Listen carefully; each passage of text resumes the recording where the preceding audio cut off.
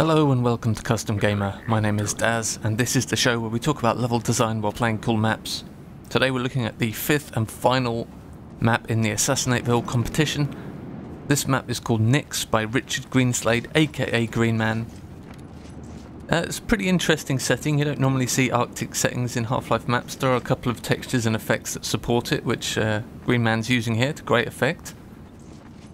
Now, aside from the visuals, which I thought were interesting and fairly unique, I didn't really like this map much at all. The main issue is that it uses rebels as the enemies, which are incredibly accurate and do a lot of damage. They're not really programmed the same way as other hit scan enemies in the game, because generally they're on the player's side and you actually want them to do some damage. Whereas enemies in Half-Life 2, especially Combine soldiers, they're not really very good at damaging the player unless there's enough of them. They're really designed to keep the player entertained, whereas the rebels are really designed to kill enemy soldiers. So when you use them as enemies, they're a lot more deadly, and definitely a lot more unforgiving I should say, as a result. Which makes this map fairly difficult to balance. The other issue is that because it's so open, it's virtually impossible to actually sneak around the level and get the drop on a target. And speaking of the target itself for a moment, it's really hard to actually work out which of the rebels is actually the assassinate target, because they all look the same and there's no real definition for who the target is or what you should be looking for. It's just one of these rebels has to die. You have no idea which one it is, especially if you set off the alarms before you find the main room. Apparently that was the target I had to kill. I had no idea.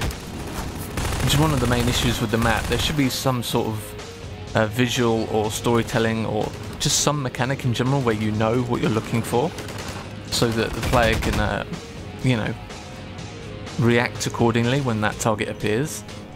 It just feels completely random as it is at the moment. Now, there is some attempt made to actually give the player a little bit of choice at the start of the map, so there's that break in the fence you can get through. Unfortunately, that's like the only way to get into the base, which is a real kind of missed opportunity when you consider the layout of the map.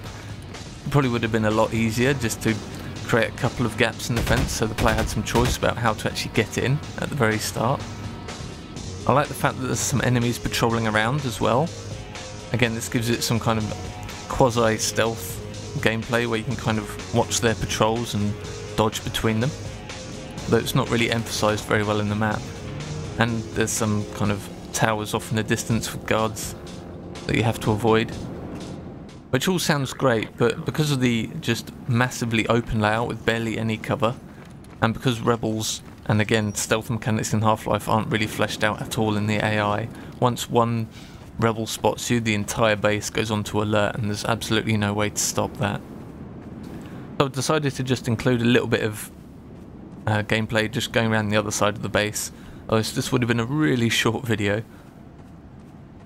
So you can see here, even the guy staring out the window off in the distance there spots you on the opposite side of the base, and every single enemy goes on to alert.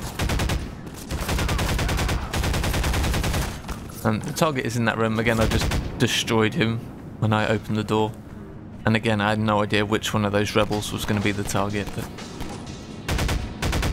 yeah, I feel like there could have been some gameplay of getting into that building using multiple different routes. Again, we saw that a lot in other maps in the competition, but here it just feels not very fleshed out at all, unfortunately.